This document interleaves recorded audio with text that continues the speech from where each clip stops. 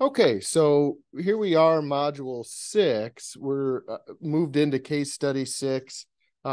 This entire unit has to do with immunity. And so obviously, COVID, I think, is a good place to start when it comes to discussing how to apply some of this knowledge to the current situation. So anyway, this particular case study um, was written sort of near the beginnings of COVID, I would say maybe mid to late 2020. So we know a few more, we have a little better knowledge of what's going on, but at the same time, this still applies and it's still very much what we would deal with, and not just with COVID. We'll see other potential ways to identify viral infections. So anyway, that's a little bit of the kind of the background before we get going. Pandemic pandemonium. Why can't we just treat COVID-19? And of course, nowadays we've certainly gotten a little bit better. But like I said, it's a couple years. It's toward the beginning. You could certainly recall what life was like back then. Um, and it's certainly still going around. But anyhow, but I want to go out with my friends. This is so unfair. So we've got somebody, a 16-year-old. She wants to go out, but she's mom says you're not allowed to because one of my coworkers tested positive for COVID-19. So again, at the beginning, if you were exposed in any way, we wanted you to quarantine and your family to quarantine for 14 days. Again, not quite as dramatic today, but at the same time, when we do get a viral infection, it's not a bad idea to just take a little time off and rest a little bit. So anyway, I only spent 2 hours in mom's office, et cetera, and so forth. She wants to know all about the disease. Never heard of COVID-19, much less about getting it. So the beginning has a couple of links there, and then it asks what are the symptoms of COVID-19. Um, Fever, of course, shortness of breath, coughing, sore throat, um, general respiratory issues. Some folks, of course, at the beginning talked about losing their sense of taste or their sense of smell. Um, so those are potential symptoms as well. But generally, it's a respiratory virus. So it's a SARS virus. So it's gonna attack the respiratory system. Now, whether that's the upper respiratory tract, lower respiratory tract, depends on the severity or the individual. Usually with COVID, we see more problems with the lower respiratory tract, particularly the lungs, of course. So it says, what are the mechanisms of transmission for number two for SARS COVID 2? Of course, we know that it spreads from one person to another, generally when they're in close contact.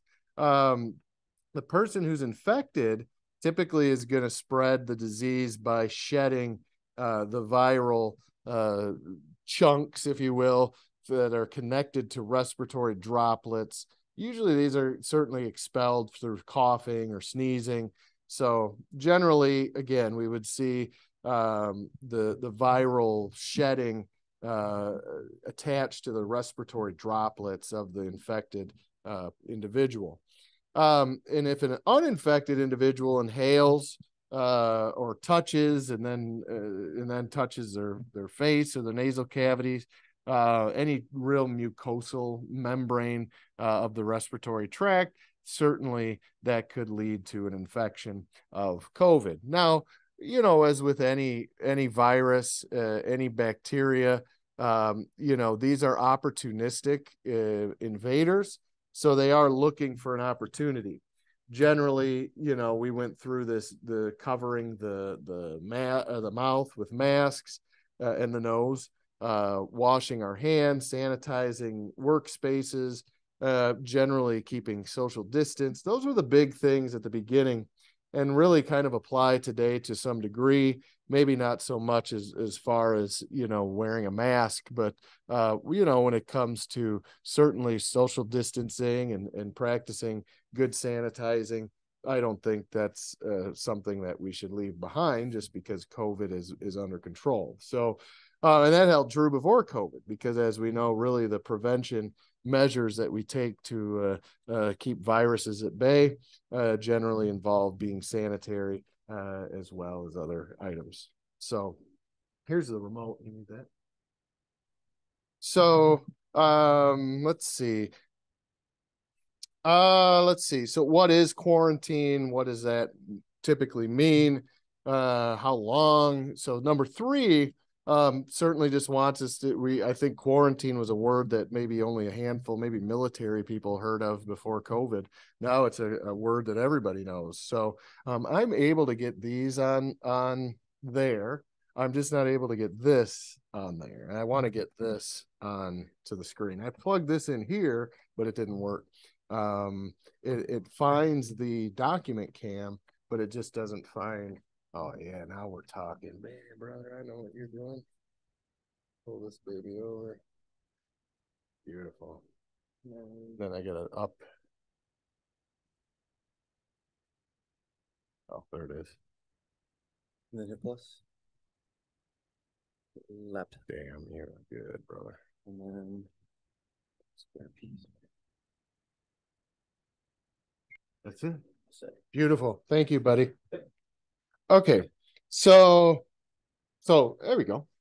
Quick and easy. No problem. So, all right. So anyhow, what is quarantine? Again, that's a word that we certainly are all well aware of at this point. It just basically is a period of time, when you want to avoid everybody else. You want to be in isolation. If you've potentially been exposed. Certainly, if you've been exposed, you want to isolate. Length of isolation depends on the contagion or the disease or the pathogen. So again, oftentimes the length of quarantine is going to reflect the time between exposure and onset of symptoms. So you get exposed today, you were exposed today, you may not get symptoms for 3 to 5 days. You may get them immediately. So anyway, you want to quarantine as soon as possible, if possible.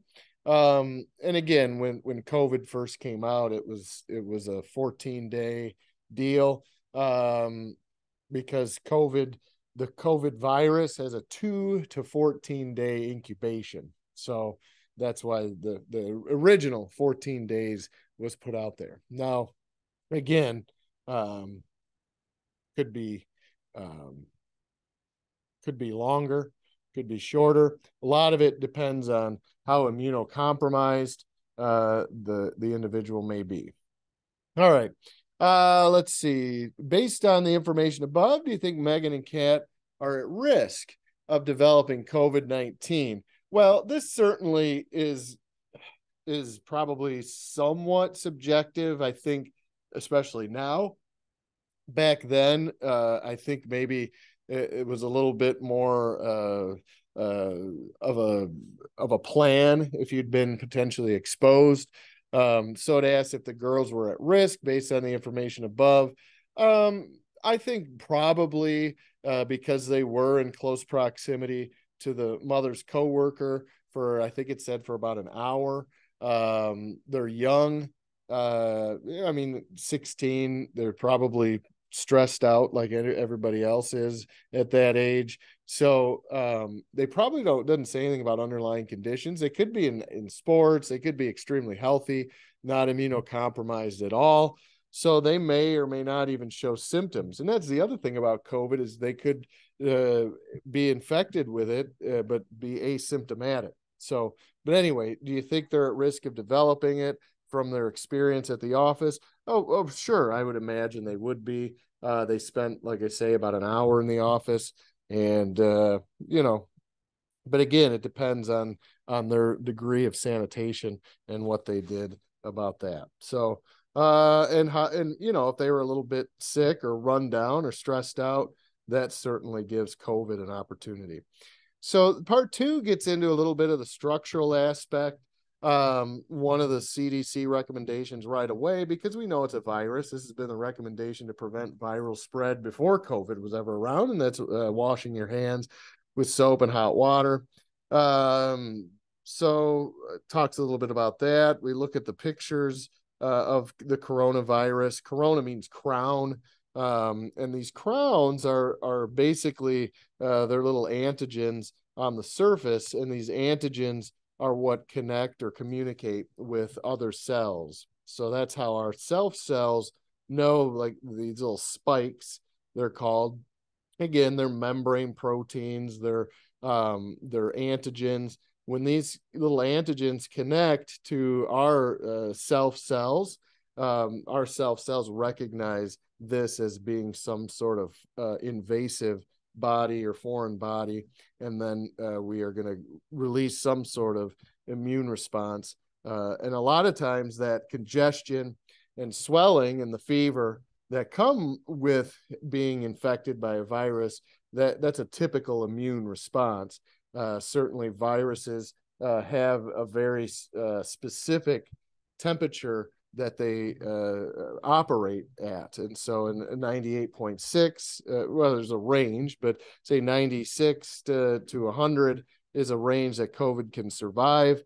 Once the internal body temperature gets above 100, it's certainly possible that the virus can't survive and function as well under that extreme heat. So that's one of the body's responses to an infection. We call that pyrogenic response. Of course, pyro means fire. Genic means to generate. So basically generating a fever is a typical body response to a viral infection.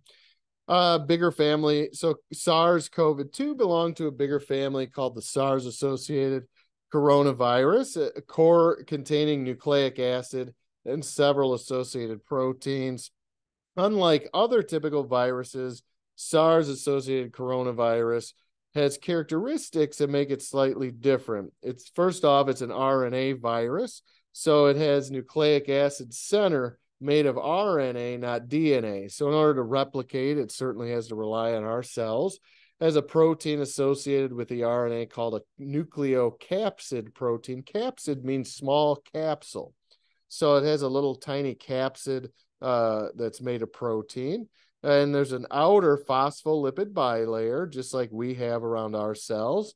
And it has these different glycoproteins, these IMPs or integral membrane proteins embedded in there. And again, when we see glyco anywhere in science, we definitely are thinking of sugars.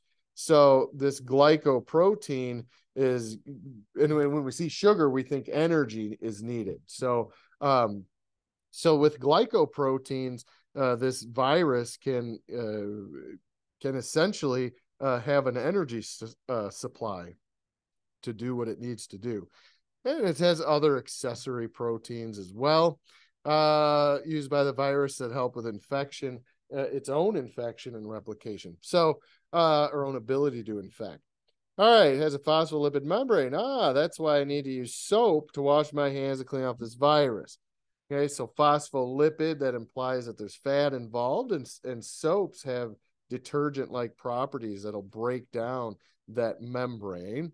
So she starts thinking about that a little bit. So the next batch of questions asks us the structural differences between DNA and RNA. So, of course, the RNA is going to have a different nitrogenous base than DNA. With DNA, we see the four bases being A, C, G, and T. So adenine, cytosine, guanine, and tyrosine. So we see A, C, G, and T. Now, the T gets replaced, and DNA is a double helix as well. RNA is just basically a chunk of DNA. So RNA is a chunk of DNA. Okay, so you're not going to see a double helix. RNA is what's used to replicate specific areas or regions of whatever it is the cell is in need of. So in essence, DNA is kind of like a cookbook, if you will, and the RNA are the specific recipes within that cookbook. So when we need to replicate a recipe from the cookbook, we don't make a copy of the entire cookbook, the DNA, we just make a photocopy of the specific recipe out of that cookbook. So that would be the RNA. All right, so it's still going to have some similarities. Now, let's see. So anyway, the T is replaced.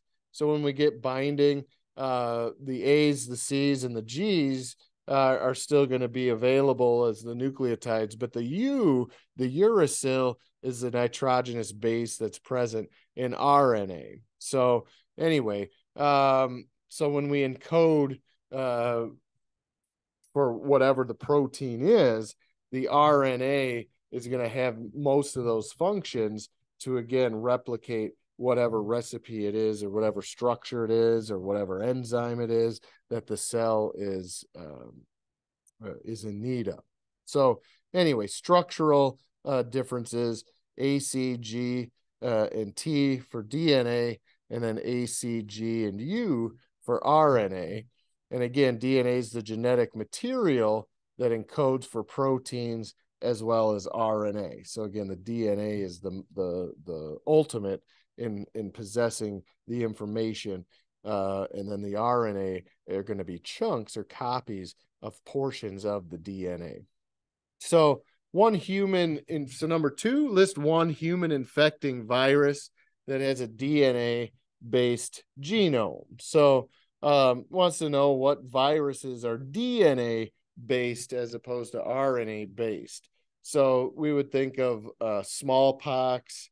Herpes is a very common virus. HPV. Those are some big ones. HIV. Let's see. Let's look that up. It's not going to work on there.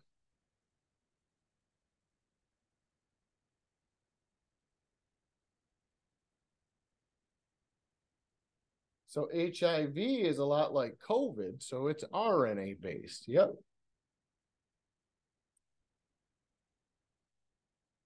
Yeah, they have a lot of similarities, and you possess it potentially, or you can have that long COVID as well.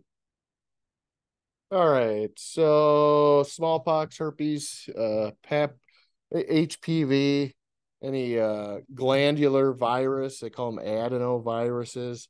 Number 3 asks what a glycoprotein is. Again, it's glyco always means sugar. So these are proteins that have some sort of carbohydrate chain or glyco chain attached.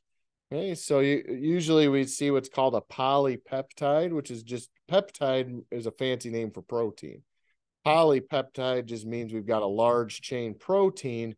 Usually it's some sort of structure that's going to be attached to the membrane of a cell, and it's going to have a little carbohydrate chain attached to it. And that's going to help out, again, with different cellular processes for communication.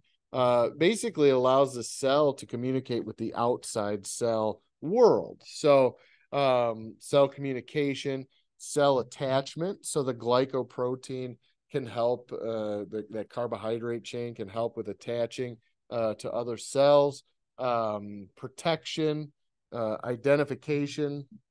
So basically it's kind of like a guard dog in a way, that hangs out outside of the cell. It's still attached to the cell membrane, but it is one of the first kind of lines of defense if a virus has actually made it past the first line of defense, which is going to be the mucous membrane. So, when we talk about viruses, we talk about, in the immune system, we talk about lines of defense. And that first line of defense, of course, is the skin and the mucous membranes.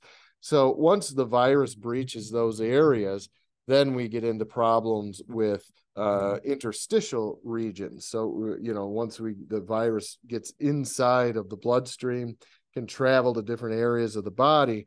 At that point, we're potentially going to be dealing with issues inside of the extracellular space, where again, we'd find those glycoproteins available again on the surface of cells. So they're going to be able to communicate, recognize, investigate, maybe identify what is floating around outside of the cell in that extracellular space or that interstitial region. So that's the kind of long and short of what glycoproteins are.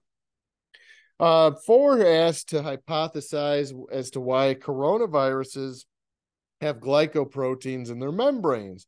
What may be the purpose and function of these structures? Well, again, kind of going back to the previous question, why do our own cells have glycoproteins? Well, again, for communication, for identification. So part of a viral, I guess, MO or kind of their plan is, they're what we say is on the verge of life.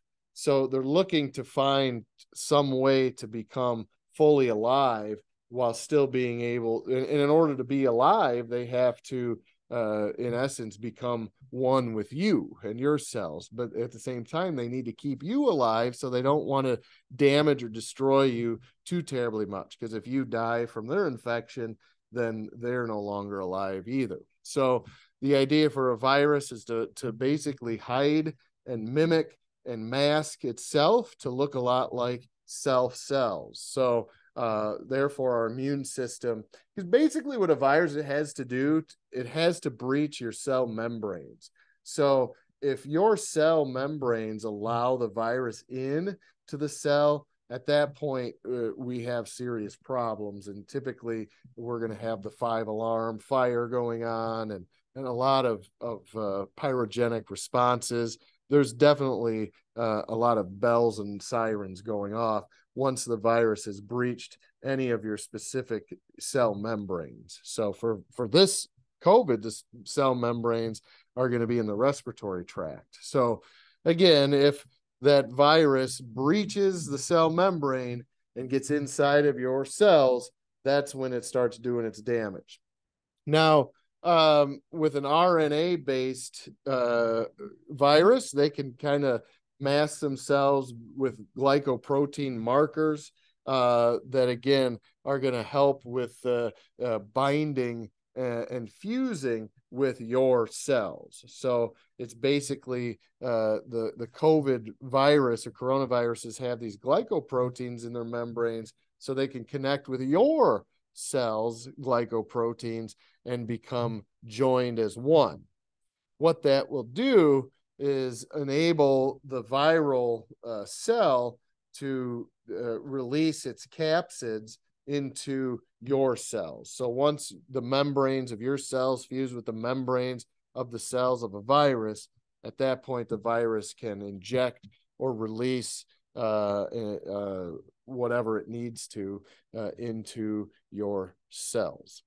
All right, so anyway, that's why they have glycoproteins to communicate with your cells so they can fuse. Phospholipid and phospholipid bilayer. This goes back all the way to the first couple weeks of general E&P. We talked about the phospholipid having a polar head group that has the phosphate. So the polar group is the phosphate, and that's going to be attached to a fatty called a glycerol. And those are going to be the non-polar aspects. Those are fatty acid tails, if you will. So the tails of the phospholipid bilayer are going to be, let's see if I can pull up.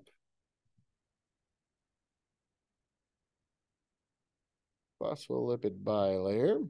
And again, you've seen this a zillion times, but just as a reminder, again, you're going to have these phosphate heads, and these are going to be hydrophilic. So the surface of the cell, this would be the outside of the cell, that is going to be full of water primarily. So these phosphate heads have to be hydrophilic, meaning they like water. Then we go to the bottom phosphate heads. they also have to be hydrophilic or lovers of water because the inside of the cell has a high concentration of water. So it's this in-between layer. This is where we find those fatty acid tails and some glycerol. This is going to be where we would find the lipid portion. This would be hydrophobic. So in order for water or anything to pass through the cell membrane into a cell, we have to have some sort of channels involved. Okay, so that's the basic structure of the phospholipid and the phospholipid bilayer. Okay. Again, the polar, if it's polarized, then it can work with water. Non-polar means we're going to have issues with water. It's going to be hydrophobic. That's going to always be related to fat or lipids. So soap, what soap is going to do, so how is soap going to do anything? Again, because the soap molecules are going to be able to go after the those hydrophobic molecules, they're going to break down that those fatty acids or those tails of the membrane of the virus, of the coronavirus, because again, the coronavirus has its own phospholipid bilayer. So lipid means fat. Soap is a detergent that breaks down fat. So that's how soap is going to have its action. It's going to help to break apart that membrane of the COVID virus. And the RNA and the nucleoid proteins inside of the cell of the virus, they can't survive without that protective phospholipid bilayer. So again, soap is going to destroy and break down those lipids.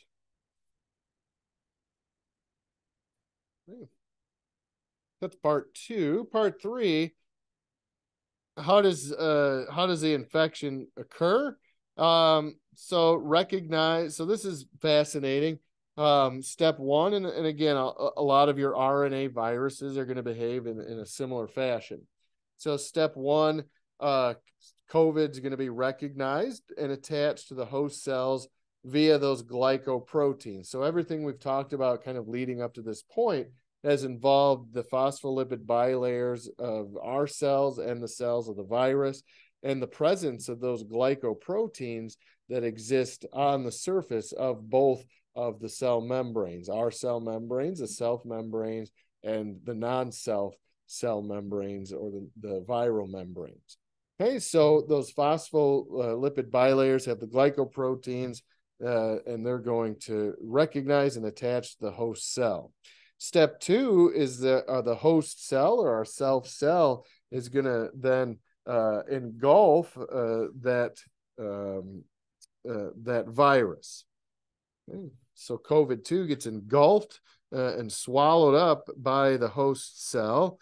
And at that point, the RNA of that infecting COVID cell gets released, but it's going to remain in the cytoplasm of your cell. So there's a little capsid that's going to contain the RNA of the virus, and it basically connects to the membrane of your cells and then injects that capsid with RNA in it. Okay. And so then your cell, the self cell, the host cell, is going to translate that RNA and make RNA dependent polymerase. And that polymerase is going to help to break down and continue the manufacture of photocopies of the RNA that's going to get packaged into new virions or small viruses. And then it's going to transcribe or make more photocopies. So when we see the word transcribe, that means photocopies. Specific sections of messenger RNA as templates to translate, which is what all the ribosomes in the cells are doing, from the original infecting RNA. So basically what goes on is the COVID virus injects a little capsule of its own RNA into the cytoplasm of your self cells. And again, we're talking about the respiratory cells of the body. These could be those those goblet cells that we find within the respiratory tract. Okay. So anyhow, let's see, to be packaged. So in the RNA of the virus gets injected, our cells recognize it as potentially harmless, or it's even part of the cell. We're going to start making photocopies of that viral RNA, and then our own messenger RNA is going to use those photocopies as what it assumes are okay templates for translating and producing more of this viral RNA. So now step 6, we get to the newly synthesized coronavirus viral messenger RNA. And again, that's going to get translated into viral proteins. So we made a bunch of photocopies of recipes that aren't ours. They're poisonous. And again, usually our immune system is going to recognize these non-self cells as being foreign, and we're going to have to get rid of them. But the tricky part of COVID is that the RNA that COVID was providing was not recognized as being a problem by our own cells. And so our own cells allowed that COVID RNA to overtake the system. And, but, you know, after you've been exposed to it, you now have a body system that recognizes these viral RNA strands as being foreign as opposed to being self cells. So anyway, a viral infection is almost like an autoimmune deal, because viruses, remember, they're trying to mask themselves to look like self cells. So anyway, many of the newly synthesized viral proteins are processed for packaging, and partially complete virions are assembled, and then they bud off from the host, taking with them the host membrane. So describe the steps of a lytic infection. So lytic means lysing. So basically we just did those steps. So step 1 is the virus being recognized and taken in by the host. That's a lytic infection. Lysing means engulfing and bringing it in. And then again, the viral DNA gets released, moves into the nucleus. The viral DNA is incorporated into the host's DNA. And then the messenger RNA of the virus gets incorporated into the host's DNA. So again, the goal of the viral RNA is to get past the cell membrane, get into the cytoplasm, and then go past that and get into the nucleus of the cell, because that's where, where we do our transcribing or our making of the photocopies. So when a virus can only affect us generally if it makes it all the way to the nucleus. And again, this is a DNA infection. We're dealing with an RNA infection. Okay, so with a typical DNA infection like herpes, again, we're going to see that virus go all the way into the cytoplasm and then past the nuclear membrane and into the nucleus. So that's generally what we see with a DNA viral infection. So again, the DNA of a healthy cell is going to be in the nucleus. When we need some sort of basic protein produced, we get some sort of transcribing or photocopying made inside the nucleus, and then we send that photocopy out of the nucleus into the cytoplasm for the messenger RNA to work with ribosomes to kind of string that item together. So if we have a virus that's DNA based, its goal is going to be to get to the nucleus. Okay, so that's the difference. Okay,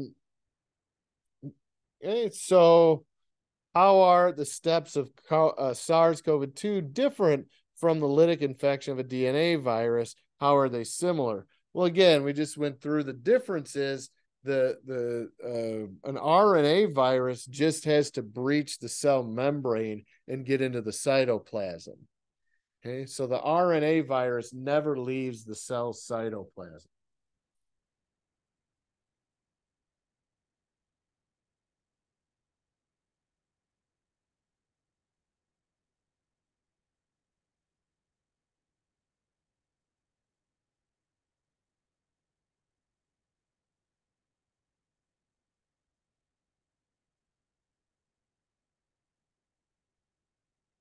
So I have a cell.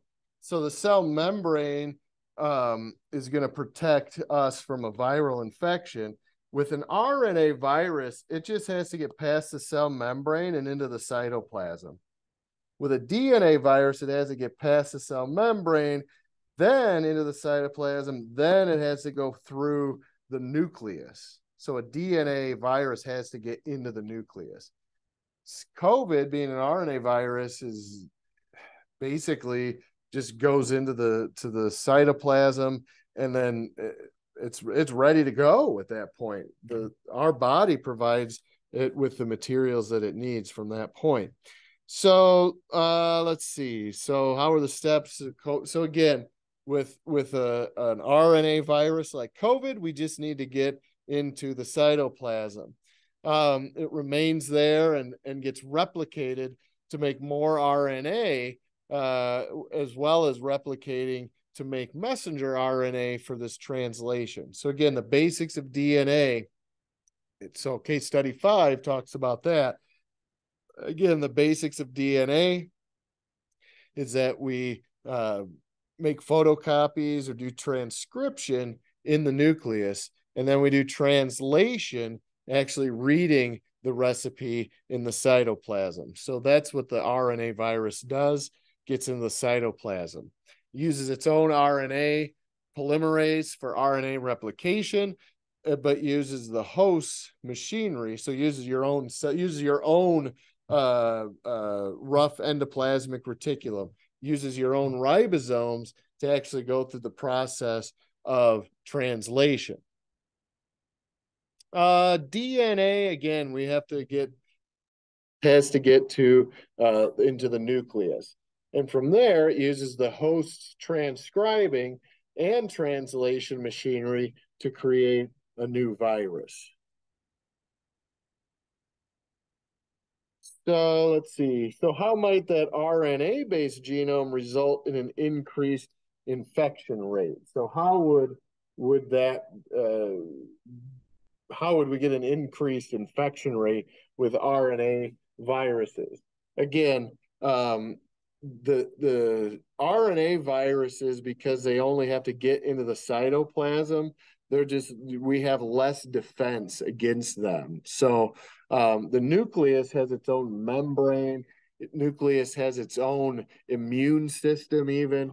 So it's much more difficult for a DNA virus to really wreak very much havoc. It might give you problems for a short period of time, but generally your body is going to destroy those new cells that were infected by that DNA virus.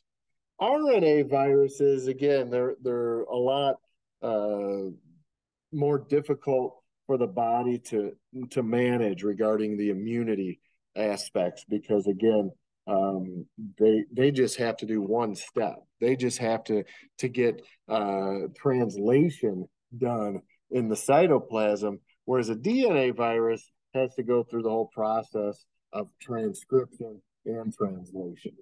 So RNA skips that step and makes it a lot more difficult and a higher infection rate than a DNA viral infection. Let's see. Number 4, central dogma of biology. How does coronavirus defy traditional models of central dogma? So again, it's basically everything we've been talking about regarding DNA. So the central dogma of biology discusses the fact that DNA gets replicated. We make more DNA. and DNA gets transcribed or photocopied into messenger RNA. And then that process is called transcription in the cytoplasm, and RNA gets translated into the protein that we need. So again, it's just like I said before, the nucleus is like the library full of cookbooks. And when we need a specific recipe from one of those cookbooks, we pull it off the shelf and we go through and we find the recipe and we make a photocopy. That's called transcribing or transcription. All of that occurs in the nucleus. Once we leave the nucleus with that recipe, it's called the messenger RNA, and then we deliver that message out into the cytoplasm of the cell, and then the messenger RNA works with a polymerase, basically an enzyme that kind of breaks it down and allows translation to occur, or the reading of the recipe to occur. And then that gets translated into some sort of protein at the level of the ribosomes. And again, we see this happen at the rough ER. What COVID does, and any of these RNA viruses, they just make more, they make RNA into more RNA, which gets translated into proteins. So we don't need a DNA template with these COVID, any of these RNA viruses. You don't need a DNA template. So that's how COVID and these RNA viruses defy central dogma, is that they use our own RNA to get taken care of what they need to, as well as their own. Okay, we don't need to fill out the table. We go over. Sure. Part 3, fill in the table below. You don't need to fill in the table, and you don't need to do part 5. All right, so we're on to part 4. So these guys have stayed in quarantine for the last week. Everybody's getting a little restless, of course. Yeah, don't feel very good. Just so tired. Can't get enough air. I'm going inside. Running a fever. Became increasingly worse. Couldn't keep the fever in check. Took her to the emergency room. Oh, she tested positive for COVID. So it took 7 days or so to incubate. Pleading with the doctors for some kind of help. Her parents become desperate. Isn't there something you can do to help treat the virus? Give her penicillin. Sorry, but that's not going to work. Antibiotics like penicillin work on bacteria. Antivirals are pharmacological agents we use to treat viral infections. Excellent. All right, so Kat's mom, she doesn't want to take no for an answer. So she asked nurses what kind of antivirals are available. She found the following list. Oseltamivir is an antiviral. That's Tamiflu is what you've heard of that. So that's going to treat influenza. That's a neuraminidase inhibitor. So it's going to inhibit an enzyme that has to do with a neuraminidase. Oh, it's an amine that is related to the enzyme that helps to break down a specific issue that relates to the immunity of an influenza infection. Acyclovir is what they give you for herpes. So that's going to stop replication of viral DNA. So herpes virus, that is a DNA virus. So that's probably not going to help. Raltegravir is an antiviral used to treat HIV. So that stops integration of HIV into the host genome. So that would have to affect the cell membranes or the glycoproteins.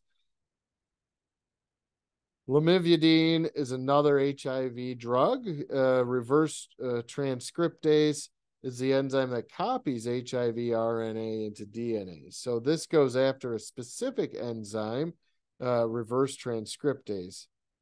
And Maraviroc also treats HIV, blocks entry of the virus into macrophages and T cells. One thing we know about HIV is it does go after the T cells and the macrophages, which are major immune system cell boosters. So if we can prevent HIV from entering a cell, then certainly that would prevent it from altering our RNA of that specific cell. So let's see, what are we doing here? What's an antibiotic? And why won't an antibiotic be effective against treating COVID-19 or any virus for that matter? Again, we know antibiotics treat bacterial infections by killing or preventing replication of that specific bacteria. COVID-19 is a virus, so it's not going to respond to an antibiotic. So we have antivirals. And when are antiviral treatments most effective? How do these avoid harming the host? So antivirals treat viral infections, of course. They're most effective early. So you would want to get, if you were exposed to a virus, you'd want an antiviral administered very early in the progression. That way we could potentially slow the entry of the virus into the host cells. Let's see, what else does it do? Let's see. Let me check my notes. Oh, it's slowing the progression of the viral infection allows your own immune system. So basically, the antiviral is going to slow everything down, thus hopefully allowing your own immune system to kick in. So number 3 asks for each of those antivirals that Kat's mom identified suggests a reason why they will not work for SARS-CoV-2. We kind of went through those, each one, but again, acyclovir is going to stop the replication of viral DNA. So that's not going to help us, right? Because we're dealing with an RNA virus. So let's move into some of these RNA viruses. Again, they're more specific to the virus itself.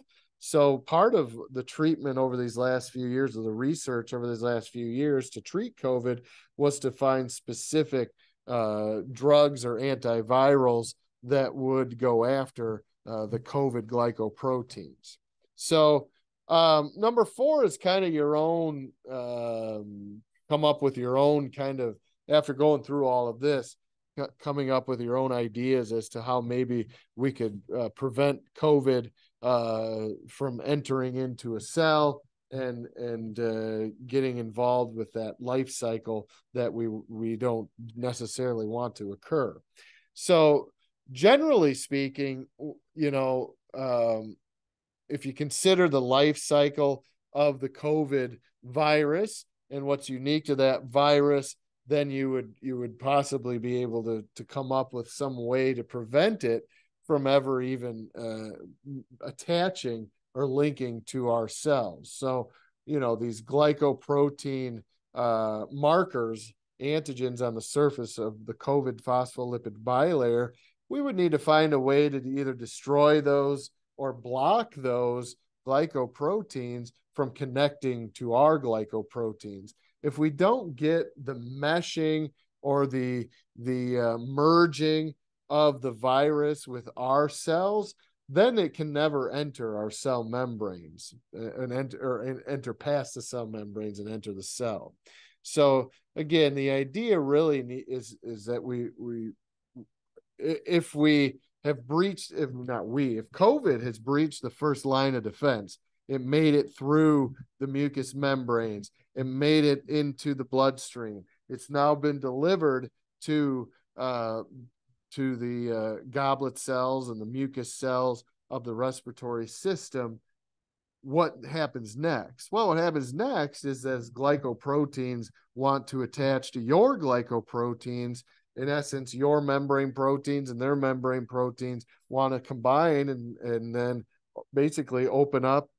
We fuse membranes, thus allowing the inside of the viral cell to enter into the inside of our cells. So we have to prevent that from happening.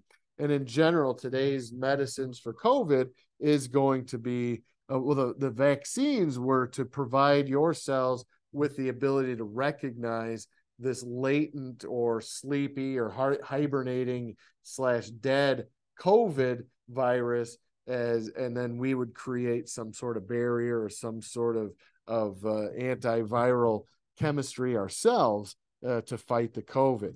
Now, again, once you've been exposed to it and your body has started to create these different enzymes that attack COVID or go after its cell membranes or go after those glycoproteins, at that point, you know, your risk of reacquiring COVID and having the degree of intense symptoms goes down. So hopefully that's really what we've been seeing over these last 2.5 years or so. So anyway, that's what an RNA virus is trying to do.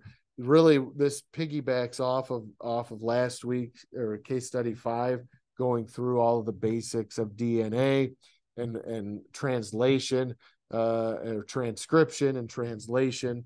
Again, those basic questions oftentimes pop up on NCLEX or even the TEAS exam or the HESI exam.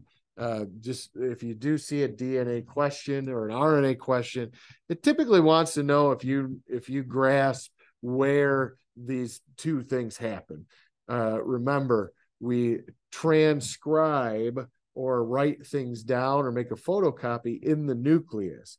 We translate it in the cytoplasm. So again, those are the basics of DNA and RNA. So the DNA is stored in the nucleus. We need a photocopy of it. We make a photocopy. We piggyback it with messenger RNA and ship it out of the nucleus into the cytoplasm.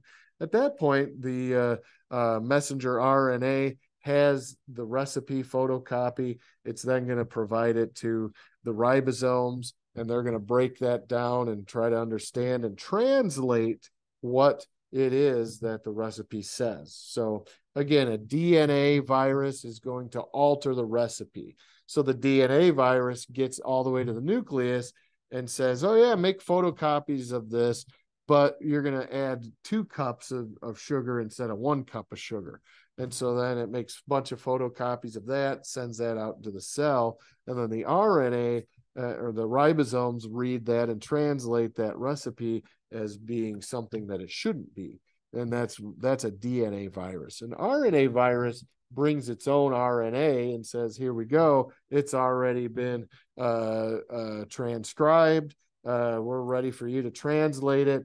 And so the body just says, okay, we'll translate it and we'll manufacture whatever it is you want.